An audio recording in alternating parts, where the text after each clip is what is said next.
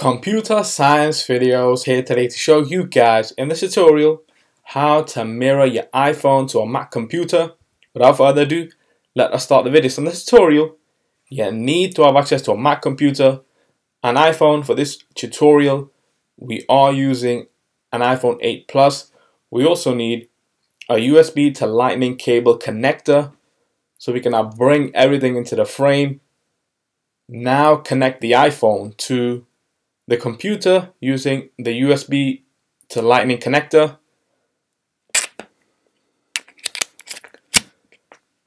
That's done. And now we are required to open up the application QuickTime Player. So we can now go all the way down to the dock, go to Launchpad, search for QuickTime, click on QuickTime Player. Now we can go to File, New Movie Recording, and there we have the iPhone on screen, ready to be used by ourselves. Make sure we have clicked on Camera iPhone in order to mirror the iPhone to the Mac computer.